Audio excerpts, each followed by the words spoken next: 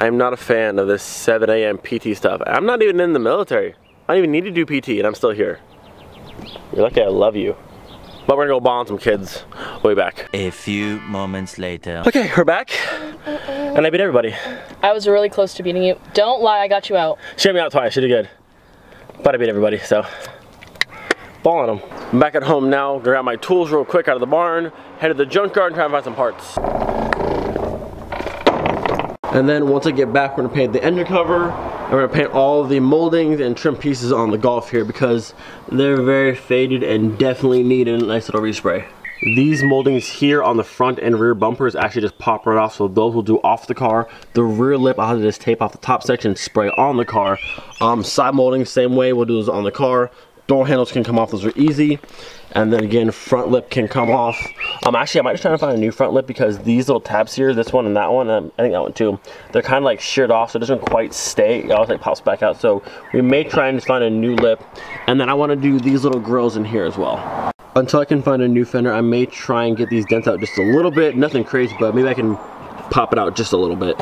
So check this out. I just shot the Casey at work. I've passed this car, I think 4 times now. I haven't been able to film it yet. It's a black Golf 3 variant. It's 5 lug all around and it has disc brakes in the rear. So that means it has to either be a VR6 or possibly a 16 valve. I don't know if 16 valve had disc in the rear. It may have, but it's either a 12 valve VR6 or he has an R badge on the rear. So it might be R32 swapped. If there's an R32 swap variant on base, I'll probably cry because that just makes me so sad and I'm super jealous. Look at this thing.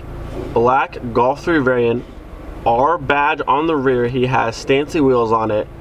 Oh, it's so beautiful. So it's either it has to be a VR6 or it possibly is R swapped. Could you imagine an R32 swap variant? I would be so, I'm already jealous, but like, good grief. I did a quick little walk around the car. I want to bring the camera out and cause like a scene. But I took some pictures up on the screen here. The car is in fact a VR6. I don't know if it's 12 valve, 24 valve, or if it's an R32 swap car. But I'm leaning towards R32. He has all the badges on it. But there's an intercooler in the front of this car. So this car is literally some sort of VR6 turbo variant on base. I'm so jealous. I have to meet this person. Did not realize the junkyard opens at 11. It is currently 10:43. Made it in and boom, Mark IV just waiting for me. Nice little dark blue Golf. Got cooler seats than mine, but this one's ripped on the side. But look at that. This is a V5. Look at that. So it looks almost exactly like the 12 valve Mark IV VR6. That's how the top looks, but 5-cylinder. Pretty cool. I apologize for not filming more, but it's hard to arrange, so I left the camera in the car. But we got a front lip, 2 really nice looking coil packs, a full set of nice looking spark plug wires, some clear side markers, and there's also a set of really nice looking smoked and red taillights I might go back and get, and I got a front lip as well. But I didn't get any of it yet because they only take cash and all I have on me is euros and my card. So gotta go grab money and then we'll go back and get it. But nice little score for sure. We finally have all of our parts. We have a new lip right here, and in the back we have a full set of plug wires. We have 2 different coil packs here. One is from a 2.0 and one's from a 1.6. They're identical. I think the 1.6 one actually looked a bit nicer, almost brand new, so I grabbed both. And then I got some clear side markers. I was gonna grab the taillights off the one that were black and smoked, but the one had a big crack on the side that I didn't see, so I left them for now. But I really do want to replace these ones. I just don't like the amber and red. I've never liked it. I don't know. Our first mod is coming back off. Oh, there she goes. There she goes. We're gonna paint this one and put a nice new one back on. This one worked out well for a little while, but you can see these ones like sheared off, so this one will be a lot better. Very dirty under where the plate holder was, and you can see something yellow at some point has hit this car, like scraped across the top section there and across like down here as well. Maybe it'll come off.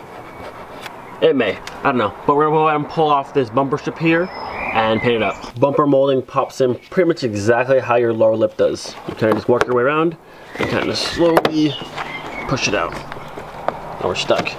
There you go. Try to refrain from breaking this if all possible. Okay, we're stuck, hang on. Alright, well, that was easy. This car's looking, ugh, poor car, but it's okay. We're gonna paint all these, make it look perfect and brand new, and I'll make it look much better. All trim pieces are now ready to be sprayed real quick. It'll look brand new after this. We've also moved the car over here because it keeps raining off and on. So I had this super nice little awning going down. So this is perfect. While that is being painted and drying, I'm gonna go ahead and swap out the coil pack and all the, I'm gonna do all the plug wires because I have a whole new set here. So all the plug wires and the coil pack and get this thing running perfectly, hopefully. If you guys don't know about this stuff, you are highly, highly missing out. This stuff is amazing. Just a little side by side. This is like one light coat versus nothing. If you have trim, like plaster on your car and you're not using this stuff, you are missing out because like brand new, old and nasty. Coil pack is now out. It doesn't look too bad, but on the back there are a few cracks. We're gonna put this one in, it looks a whole bunch newer. And then the plugs didn't look too bad, but I told you yesterday, plug number, I think this one, 3. You can see that very, very brown and nasty inside. And this is the one that had the cuts on that side of the plug. So we're gonna pull all those out, put all the new ones in, and then put this one in and see how she runs. And then all this stuff is looking brand new. Look at that. Cannot wait to put the back on the car. Looking so much better. Look at the difference here. The one on the left is the new ones I just got, and the ones on the right are the ones that have been in the car. Look how like corroded they are inside. So needless to say, time for those to go. So out of the old setup here, this one, I think this is number 4 or number 3. No, sorry, this is number 2, I want to say it is. This one's super brown inside. And then plug number 3 over here is one that had all the cuts inside it. And the rest of them are they're all nasty inside. So, goodbye. All right, everything is now in, all buttoned back up. Let's see how she runs.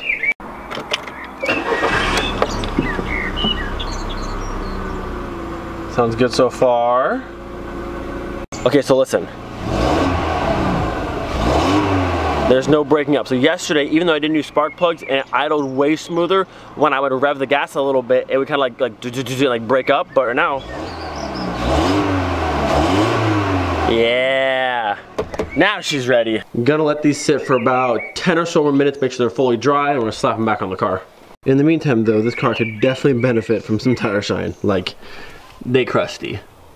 Oh yeah, now we're talking. A little tire shine action going on.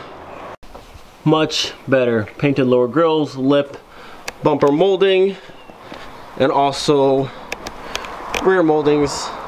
So much better. And then probably tomorrow we'll do the door handles and the side molding on the actual car.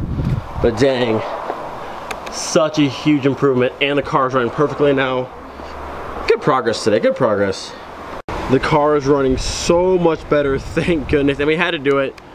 Green cars unite. Now that one's much lighter than mine, but still, we had to do it. Okay, so I just learned the Mark IV rear lip actually just pops off like the front does.